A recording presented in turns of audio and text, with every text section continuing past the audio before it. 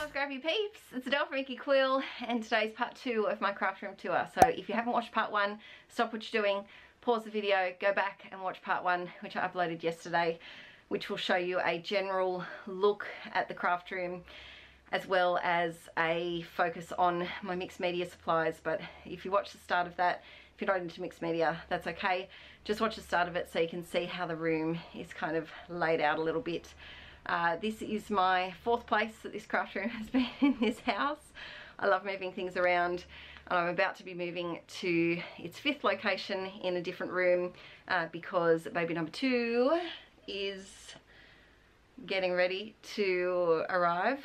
She'll be here when I'm filming this in about 8 weeks, so I wanted to get this done because moving entire craft rooms and rearranging the house while I have a toddler and a newborn is not preferable, is it? The first part of this tour, so this video is more focused on scrapbooking, project life, stickers, embellishments, and then the first half is all of my mixed media, my paints, supplies, just because a lot of people asked how I separate the two paper crafts. Do you call journaling a paper craft? I guess it is. It uses paper in a journal, and so I thought I'd separate the two videos. So these are my 2 Raskogs. I used to have 3, but I cut down to 2, and you'll also have to, I do have to apologise. It has started pouring cats and dogs outside, so if you hear the rain, I do apologise. I wish I could control the weather, but I can't. So let's go closer in at the first Raskog. Truth be told, this is one of my favourite places to look at in my craft room. Sometimes if I'm feeling a bit stale with my crafty mojo, I'll just come and stare at this and I'll find something that I really like and it'll inspire me to make a page. So these are the Raskog trolleys from Ikea, and have they discontinued this colour? Did I imagine that? I may have imagined that. But here in Australia, I think I paid $69 per Raskog. They are quite pricey, but I do think they're worth it, especially if you don't have a craft room. They're really handy for your craft supplies, and you can drag it over to your dining table or your bench or your coffee table and craft with them. So in my top shelf I have this insert, which is also from Ikea. I will put the links of the names down below because I don't know the name of this off the top of my head, but it's meant for clothes, for like a drawer divider in the bedroom section, and it fits perfectly across the Raskog. And I have all of these plastic pouches. Now these are actually left over from my teaching days. I used to be a primary school teacher, and I use them a lot for all sorts of activities. I had a ton of them left over, and they're really handy. I used to buy them from either cheap shops, $2 shops, or Officeworks, stationery supply stores, maybe places like Walmart maybe might carry them, or Target, I'm not quite sure, but they're really handy and they're about an A5 size. So here I have, what do we have? I've got some Patreon printables that I have printed off of my previous months and cut up. These are some traveller's notebook supplies that I was using for a specific layout. Then I have some mystery things. Oh no, this is for my Melbourne traveller's notebook as well. This is probably the one that I use most often, and it's all of my doilies. I find it really handy because they don't get squashed as they would if I just had them with the rest of my ephemera pieces. This one is for enamel dots, spare enamel dots. I've been collecting clothing tags because I filmed a video on Patreon a while ago creating some mixed media DIY embellishments with tags, and I want to do another version of that, maybe a Christmassy one. Then I have some stuff to make DIY embellishments. In case I want to go sit on the couch, I can just grab that. And so it's that one, and then these ones are all empty. I keep them there because otherwise they get lost, and they're really handy when I go to scrapbook retreats to put some stuff in. Over here I have these little containers, also from Ikea. Promise not spons. I wish I was sponsored by Ikea. That would be the crafter's dream. But sadly, no. These, oh, this one still has the sticker on it because I always forget what they're called, and people always ask me. It doesn't have a name. Does, oh, here we go. Things are going to fall. It's called a VARIER, V-A-R-I-E-R-A. So there's its little number if you want to have a look. And these are really handy because you can kind of stack them on top of each other if you don't have squashable things in there. And I keep 2 of DIY embellishments. This one has all of my smaller chunky embellishments like rubber bits and pieces, not my wood veneer, but things like rubber or cork, they all go in there. And then these are some of my Patreon printables that I've cut up and I'm using. A couple of rolls of stickers. What else is here? Some little tags that I made in a video. So that's my top shelf. Alrighty, the next 2 shelves, I will be honest, don't get used as often as this one. So that's why I put less important things on there. This is an empty container, which is a rare sight in my craft room. I did a bit of a clean up yesterday and I managed to empty it. So that's to be continued as to what's in there. This one is just for receipts that I can claim on tax. I am shocking at keeping track of my business expenses, and so I feel like if I've collected these from all over my craft room, so I feel like they need a home, and that's going to be their new home.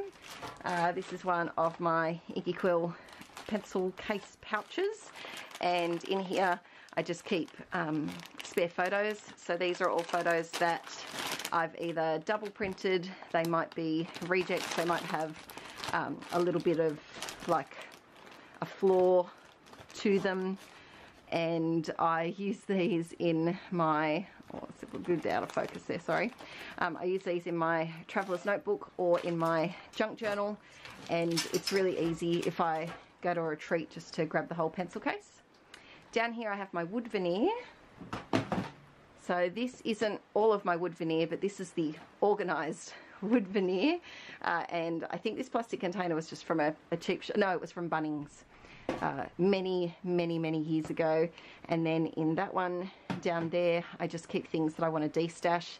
So sometimes I'll get to a sticker sheet and there'll be only a certain number of stickers left, and I just know that I'm not going to use them because they're not my style or my colours, so I just pop them in that box.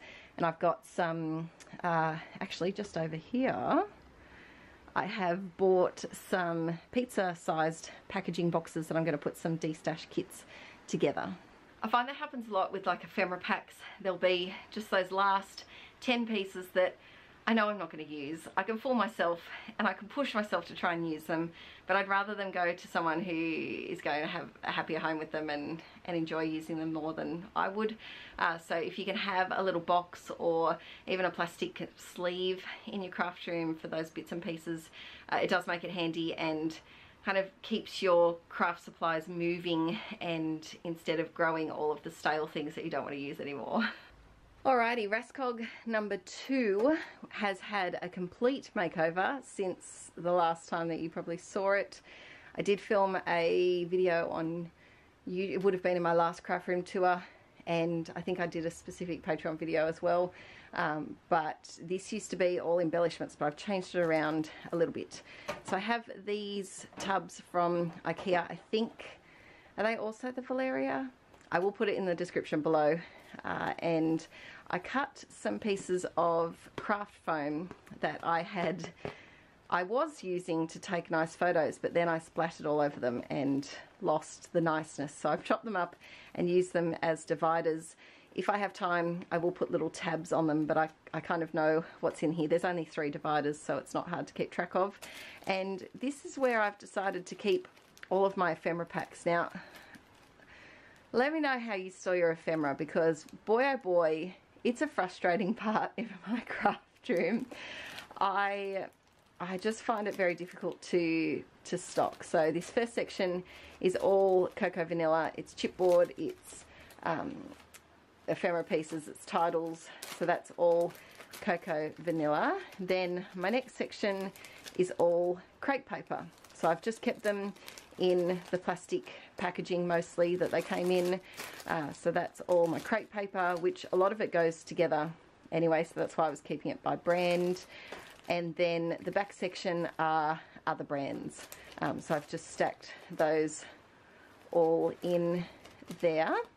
And then at the back I had this magazine rack that I was using for stickers, and it was really handy, but I've since come up with a different solution. So I don't know what's going in that guy yet, but it'll get used. And then I've just got my pouch, my inky pouch that I use quite often if I want to carry stuff out into the lounge room to do some couch scrapping. These two containers here are a little bit naughty, but these are all the ephemera pieces that I don't want to put away and that have no home. They're my homeless ephemera. And I always try to use these first. So they might be, last year I was on several design teams, and so at the end of the month I would still have heaps of supplies left over. So I would often empty the ephemera packs in here. It's another one of those Ikea ones. And then this is actually a Ferrero Rocher container that I repurposed. I do try to go through these quite often and de-stash if there's things that I don't like, and whenever I create a page I always try to use those first. Alright, down here I have I think this is meant for mail. I got it from Officeworks, and it has my tiny word stickers in there, and then my snap photo flaps so I can add extra pockets to my project life. This is a pen container that I need to go through that I haven't, and then at the back there are labels. These are part of that collection of drawer dividers that I used up with all of the plastic pencil cases just up there with the doilies and things in them. These are also in the same pack, so they're nice and handy. They fit 2 across. These are some 6x6 paper pads. I have so many more 6x6 paper pads than this, but I haven't unpacked them yet. We've lived in this house for 2 years and they're still in a box somewhere, which is going to be part of this new setting up the craft room. I still have, I think, about 4 boxes of craft supplies that I haven't unpacked, and my paper pads are in one of them. So that's all I've got for now. Down here I have 2 plastic containers. This one on the right actually has all the leftover bits and pieces if you watched my 100-day project 2018 setup and what I was doing. This is all the stuff that I had left over that I didn't use. And I could sort it and put it back in places, but I could also not and leave it in here and flip through it and use it for my traveller's notebooks or project life. So that's why that's just hanging out down here. And then this one has some of my inky printable collections that I've just cut up and popped in. And then this is where I keep all of my monthly printables. I put them into page protectors for each month, and then use the, I usually print several copies of them, so they're all available on my Patreon, and it's just handy to have this stuff together and not mixed in with the rest of my ephemera pieces. Alright, so the Raskogs are here, and then I'll spin you around slowly so that I don't give you a dizzy spell. But on my desk I have this, which is, surprise surprise, also from Ikea, and I'll put the name of it in the description below. But this is where I'm storing all of my mini alphas, and I'm doing this as a trial. I can't tell you if it works, but so far it's 10 times better than what I had, so I'm thinking that it's going to work. It's really good because it's 12 by 12, so if you wanted to put in scrapbook papers, it would be fantastic. I got this idea off my beautiful friend Lauren Hender. She has a great YouTube channel, and she put her monthly kit subscriptions in there, and I just thought it was brilliant, so I bought myself 2, one for alphas and then one for if I get sign up for another kit club. But at the back I have the taller ones, and I tried to keep it the taller ones and the larger font. There are some smaller font ones in here, but I know that they're on tall pages, so I kind of know which ones to look for. I think there's only 2 different types of font, or 3, that are bigger ones there. And then down here I have all of the smaller ones, and I have gone through, and any that don't have enough vowels and S's and T's and R's, and what's the other letter that I use a lot? Y. I seem to use Y a lot. And they get retired to my mixed media stash, which you would have seen in the part 1 of this tour. Over here, if we go back and focus, I have numbers, so quite often I have a lot of numbers left over, and then down here are just my little tiny alphas. So that just sits on my craft desk, and it does take up a bit of space. It won't fit in the Kallax, but it's so much better than how I had them organised. I'm hoping to use them more often. So if you haven't watched part 1 yet, these are mixed media supplies, these drawers. So I'm focusing just on the scrappy things today. But this is my next piece and I use it all the time, every single time I create something. So these are mainly my stickers, all of my stickers I think, and enamel little shapes. So this is a container from a cheap shop. It's meant to be a pencil box I think, and I've kind of got it divided into 2 sections. This section has all of my enamel dots and little enamel shapes, and then this section has puffy stickers, and a lot of these, like look at this one, it's got a moth that I'm not going to use and a swan, so that really needs using and putting in the bin because I have a moth phobia. And a lot of them only have, like this one has 2 stickers on it, so I need to go through and kind of either merge them all onto one plastic piece of packaging or just get rid of things that I know I'm not going to use. So that's very handy. And then if I have stickers that I've used and pulled off because I didn't like them, I just stick them here for later on. And then this one is another one of those Ikea containers, and I've done the same thing with the craft foam dividers, and there's 3 dividers in here as well. This first section is just for chipboard and other stuff stickers, so wood buttons, these little chipboard pieces. I've got some hole reinforcers, there's some DIY embellishments shoved in there, there's some cork pieces. So that's what this first section is. And then the second section are for my flat stickers that are small, so I can just flick through those. I find it much easier to flick through it on the side rather than by the front. This section is all my 6x12 sticker sheets. I have a lot of crepe paper ones that I can just look through, and I've just sorted them so that all the crepe paper are together. Then I've got all the cocoa vanilla, then all the pink fresh, and then anything else at the back. And then at the back here are the larger puffy clear chipboard non-cardstock sticker type stickers. And then I've got another one of those pencil cases with my tiny words stuck in the back. So this is really handy to have on my desktop, and if there's any that I really want to use up, I will put them in here. I'll cut them down and put them at the front of this one so that I look at them first. I should just add, the top shelf is not organised. There's just a myriad of things up there that don't really belong, as is the shelf behind here, because since my tummy has grown, I can't actually reach that shelf, so I haven't really given it much effort in organising at the moment. Next up is probably my all-time favourite craft room storage solution in this room, and it's only a new one, but my goodness, I don't know how I did without it before. So my craft desk is, I film right here, and this is directly below it. This is also my pregnant belly hole, so when I'm filming, my belly goes in there, perfectly fits, so that I can get close to my table.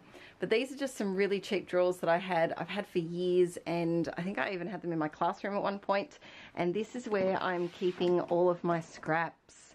So this top drawer is just, I call it my neutrals. So black, white, grey and gold, and I just keep all of them in here. Oh, I've gone and broken it. There we go. The next one is pink and red, and same thing. They're all in there. Then I've got blue and purple, and then down the bottom is yellow, orange, green and multicolour, because I don't tend to use them as often. I also stick leftover bits of cardstock because a lot of the time I do 9x12 layouts, so I have a little strip. I put those down there for when I'm doing mixed media, and then on this side is white cardstock and scrap paper if I need to write anything. But this has been a game changer for me for my scraps. I've tried all sorts of things. I've tried one big container that has all of the bits in it. I've tried a accordion system where I sorted by minute colours like red, orange, yellow, green, light blue, dark blue, purple, and that didn't work. But this has been fantastic. So I just split it into 4 colour groups that made sense to me and my go-to colours, and it's just been fantastic. I do have a separate thing though for larger scraps, because quite often I will cut into a 12x12 piece of cardstock or paper, sorry, and have like a giant piece left over which won't fit in the drawers, so I'll show you that in a sec. I use this drawer all of the time. Big drawers are fantastic. If you're able to squeeze some into your craft room somewhere, they are so handy. I got the idea to use big drawers from our kitchen because in this house we have a really big like pots and pans drawer, and then a really big drawer that we keep our plates and bowls in, and they've been life changing as well, so definitely something that I would recommend. In here I have this box, which is just an old design team box, and this is what I keep my larger scraps in that don't fit into those drawers, and I've just got them in colour order. Quite often I will cut like a strip off and have a 9x12 background that's just waiting to get used, so that's where they go. Then I have this folder that has all of my, whoopsies, all of my stencils stored in it. I have a Patreon video on how I set that up. I use that all of the time, so I keep that nice and handy. I also have this little container, which is a Sistema, I think you call it, and it has a little tray. I got it from Woolworths here in Australia, and I've got 2 little tubs of embellishments that need using up, and this little tub that has my gold glitter stars, a couple of 3D embellishments, labels and twine are in the centre, and then wood veneer here. I take this to crops if I need to take things with me, and that just stays in there. I also keep my wipes and my ATG and my trimmer, and then right up the back are a couple of paper pads as well. And then on my desktop I try to keep my pen space minimal.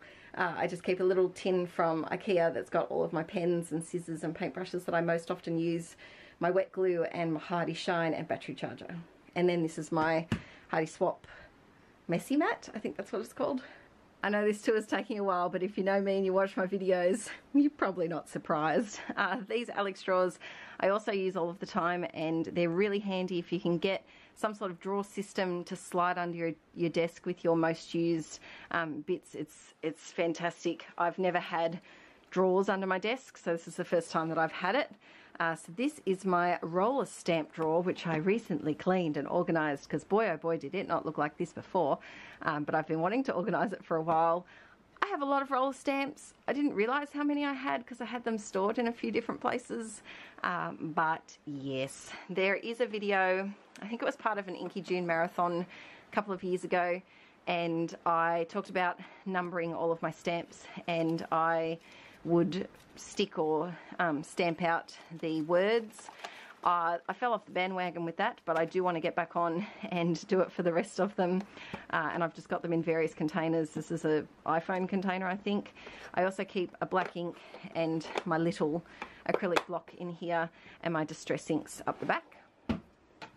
Then in here we have another satisfying drawer. So this is all my washi, and I just keep them in various cheapy containers. There's another 2 at the back, I think. What's at the back there? Purple and green, because I use them least often, and they get pulled out quite a lot. I do love using washi, but I also find myself not using it as much as I should, which is why I put it in this drawer so it'd be close by. Then I have my PL cards, and once again they're stored in a Ferrero Rocher container. I don't actually eat that chocolate. I think I got them as presents from school at the end of the year from kids, and my husband happily ate them, and I stole the containers out of the recycling. But they're really handy for PL cards, and then those didn't fit, so they're just hanging out there, and these ones I have to destash. And then the final 2 containers are adhesive, so I've got tape in the top one and then glue and other tapes in the other. So lots of tape and garbage bags, and then other adhesives. Okay, I know this tour is taking a while, so I'm going to try and hurry things up a little bit. We're on the last stretch.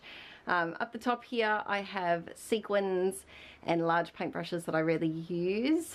I do use the sequins sometimes, but they're easy to get down, but the other paintbrushes I don't. I have my stamps in the next one in Avery L envelopes. I don't use them often. I really should, but I just don't.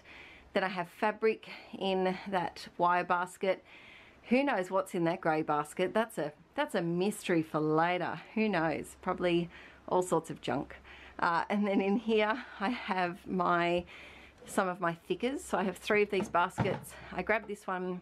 I think this one was from Kmart. It was either Kmart or the Reject Shop many years ago.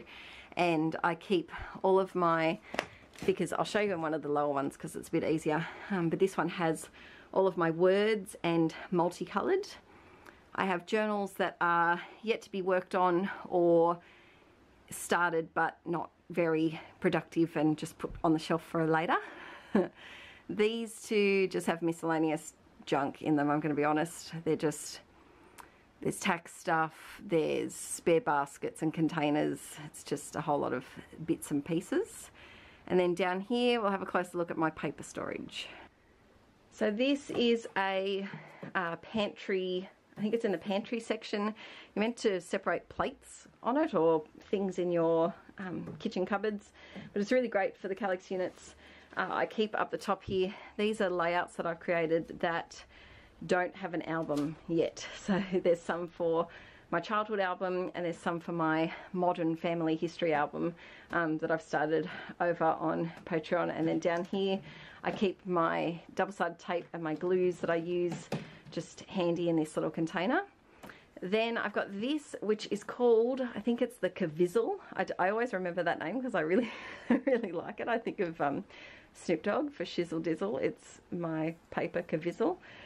And oh, sorry, I'm really lame and I've reached that point of the day where my jokes have just gotten lamer. It's meant for A4 paper, so 12 by 12 doesn't fit, but all I do, whoa, we've gone out of focus, there we go.